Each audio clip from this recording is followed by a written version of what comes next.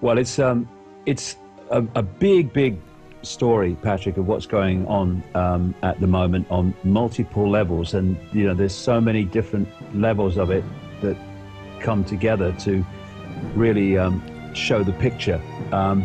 And in the simplest of terms, when I first started consciously waking up 20 years ago to what was going on, I came across something called, which I called actually the truth vibrations. And it was that there was a vibrational change coming, which there was no evidence for it 20 years ago, and that this vibrational change was going to wake people up from their coma. The more awake would wake up first, and then the more asleep would wake up, and so it would go on. And the other effect was that all that had been hidden would be brought to the surface. This energy would be like trawling the bottom of the ocean and bringing it to the surface where it can be seen. And of course, over the last 20 years, that's happened. I mean, the wake up is phenomenal. It's not the majority yet or anything like, but compared with 20 years ago, it's staggering. And my goodness, what's been happening for 20 years, and then even more in 15 years, even more in 10, even more in 5, even more in 2. The secrets are coming to the surface. They can't be stopped. And what I talk about in the new book, about among many things connected, is that we are at the point of a changeover between a previous epoch of human experience and a new one. And it relates to the circular nature of time that the ancients talked about, not least in places like Asia and India, where they talk about the yugas, the changing yugas, from the golden age yuga to the more suppressed yuga. And what I've said in the book, and people just have to see the background and the evidence to see what they think, is that the black holes resonate a frequency, and that is the base frequency of this reality. When this frequency vibrates, it is eliciting, it is triggering information from the suns, and in our case, of course, our sun in the solar system, to deliver information in the form of photons. And what this creates is an information background construct that is absolutely the same in principle as the wireless internet. And we then decode that information into this reality that we're experiencing. The Qi energy that the Chinese talk about going through the meridian lines of the acupuncture area and belief and the healing technique is photon energy. The energy going through the Earth's energy grid and the ley lines and the vortex points, etc., is photon energy. And it's information, that's what it is. That's why they found that when the energy is passing through the meridian lines of the body too slowly, or even too quickly, out of harmony, out of ideal, then you get some form of illness, some form of dis-ease, disharmony. And of course, the needles and other acupuncture techniques are there to balance this energy back to its harmonious state. And it's interesting that when people have a problem with their computers, they say, my computer's slow today. It must have a virus. Why is it slow? Because the information is not passing around the network to optimum speed, and therefore it malfunctions. And this is why, in the same way, when this photon energy, this information, is not passing around the body to optimum speed, then there's a problem. The computer malfunctions, the body malfunctions. Now, coming back to, because everything connects to everything else if you keep talking long enough. This whole control system and the financial stuff that I'm seeing today, the fall in the global stock markets, etc. We're at this epoch change where the energy construct of the previous epoch is now being replaced by the new one of much greater expansion and awareness, because this vibration from the black holes, and because scientists have established now that there's a massive black hole right at the center of this galaxy, and probably one at the center of every galaxy, which completely fits the theme. This vibration doesn't stay static. It moves through a cycle. And as it moves through its cycle, it is triggering different information from the suns in the form of photons. And so the way it plays out as it goes through its vibrational cycle and then comes back to the start again is it creates these epochs, these periods of experience in this reality on this planet that are different. So like the ancients talked about the golden age, which was just amazing expansion and infinite potential, and then that came to an end amid great catastrophes and floods, and the great flood they talk about, and all these other ancient civilizations talk about the same thing, the great geological and other catastrophes. And we've been through this period of suppression. It's almost like the dark ages of this cycle. And so the information construct has been very much supportive of that which wishes to control, which wishes to manipulate, which wishes to suppress. And now, as I was told 20 years ago, this is coming to an end, and we're now moving into this new epoch of a very different energetic construct, very different information construct. And again, people talk about the age of Aquarius, they talk about 2012 in the Mayan calendar. These are all different expressions of basically the same thing. So coming back to what's going on now is the control system has been working because it can see down our quote timeline as we can't. They've been working to try to mitigate and suppress and dilute the effectiveness of this vibrational change upon people. And so they're trying to keep people in a state of vibrational density connected to the old epoch vibration and not connecting to the new one, which will expand their consciousness, their awareness, their sense of self, their sense of the world, their potential for creativity. All of it's going to be fantastic once this control system's gone. And so they're doing it in many ways. You know, it's my very strong belief, Patrick, that over having put all this together over the years, that we're not actually seeing with this Orwellian period of control and gathering dictatorship, primarily an effort to have more power, although that's a byproduct in the short term. It is actually trying to stop the control system being dismantled by this vibrational change that's waking up minds, and when minds wake up, the control system goes down. And so they're bombarding us with chemical additives in food, which are destabilizing the body computer receiver transmitter chemically. They're doing it through all this microwave electromagnetic smog and fog that we now live in, and they're doing it in their ideal by putting microchips in everybody so that they can externally suppress our vibrational state and our ability to receive these higher levels of awareness, these higher levels of knowledge. And another key thing is, and this is in their writings, they're going to throw everything at us in this period to try to put us in states of fear, states of confusion, bewilderment, and instability.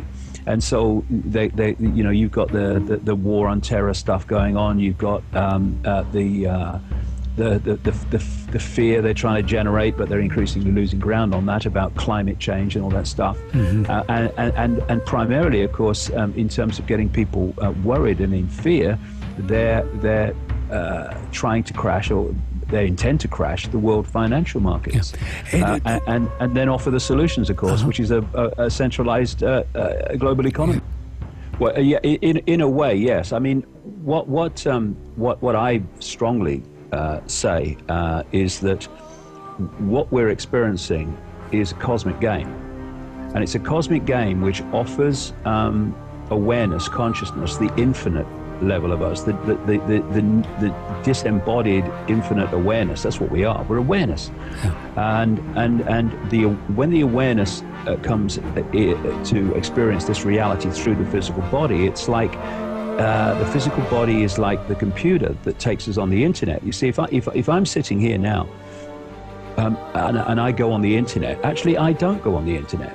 The computer goes on the internet. I observe the internet through the computer. And that's fine as long as me, the guy sitting here with the mouse and the keyboard is in control of where the computer goes and what I think of where the computer goes, because I'm now observing this reality from a point of view of consciousness. I'm observing into this world, but I'm not of this world in terms of the point of my observation.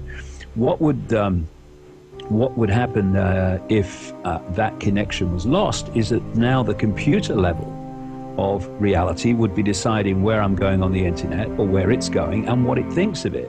And that's very much the theme of the way the control system works. It wants to disconnect the five sense level, what I call body-mind, the computer connection level of awareness from consciousness, so that the body-mind level is basically driving the bus.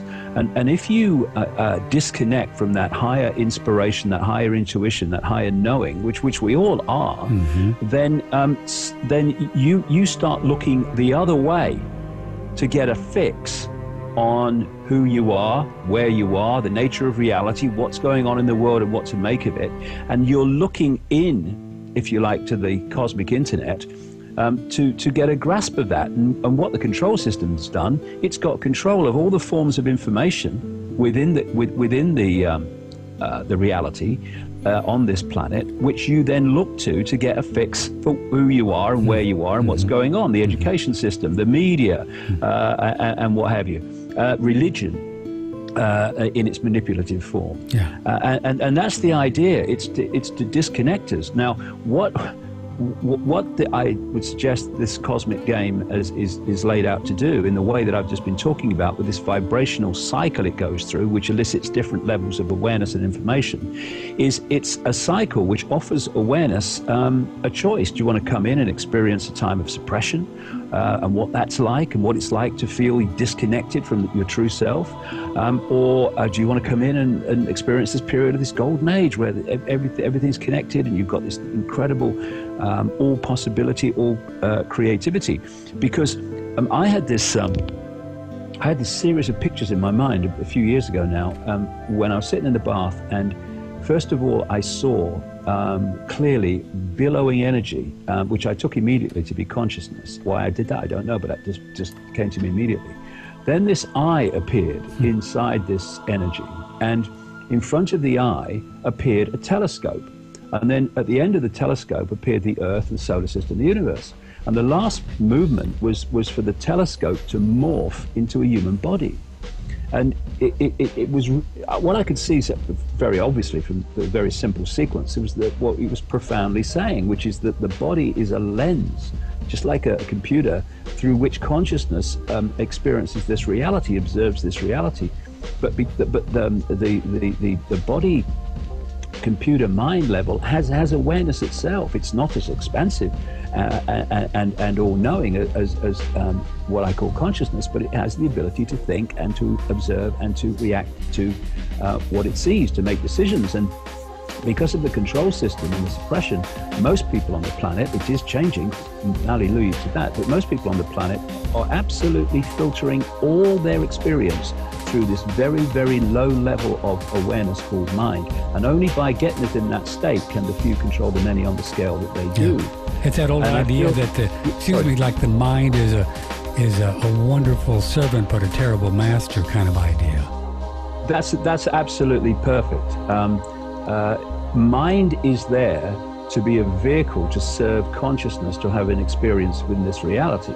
And there are wonderful experiences to have. You see, when you are in a non-embodied state, you gravitate to vibrational levels that that sync with where you're at. So, you know, if you're vibrating to, say, Radio 1, you're not going to be on a level of Radio 2 or Radio 4, you're going to be on Radio 1. What these virtual reality universes are, these cosmic games as I call them, they're a vehicle which, through the connection, the body-mind, consciousness of infinite different states out in the realms of disembodied awareness can experience the same reality together. They can look at each other through the same eyes. It's just a wonderful way and a wonderful place for all levels of awareness to experience each other. Really, it's just fantastic. But what's happened? What's happened in this period of suppression is we have lost that understanding, and it's now coming back. Yeah. And as we open our minds, I mean, these phrases, Patrick, we use all the time. They're profound truths. When we open our mind, open our auric field, if you like, and connect with these higher levels, not of some other entity, ourselves, then our vibrational state changes. We connect with these truth vibrations. We decode from them much higher levels of awareness than we've had up to this point. Knowledge, understanding, knowing, and the river moves into another vibrational state, which creates a totally different experience in this reality. And our kids and grandkids are not going to live their whole lives. It looks like it now, my goodness, doesn't it? They're not going to live their lives in an Orwellian, fascist, communist global state. They're not. It's coming down. When you spin a plate on a table, and when you first spin it, the cycle of the spin is very long and slow. And then when it comes down, it gets faster and faster and faster until at the end of the cycle, it goes rat-a-tat-a-tat-a-tat and stops. Yeah. Oh, yeah. Now, this cycle is very much, these cycles are very much like that.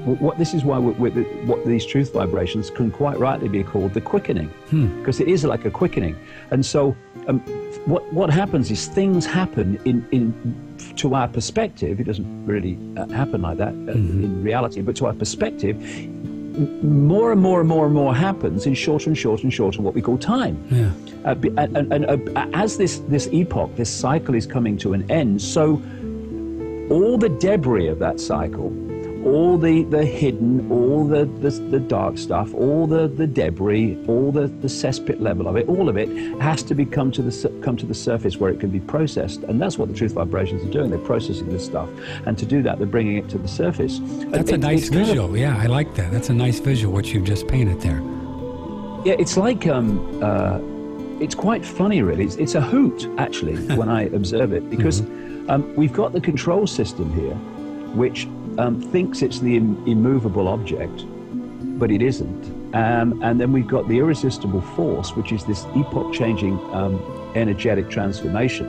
And the control system, through wishful thinking, and not least considerable amounts of ignorance of what's going on, they think they're in control completely. They think that their agenda for centralized global fascist dictatorship is a done deal and just got to play out.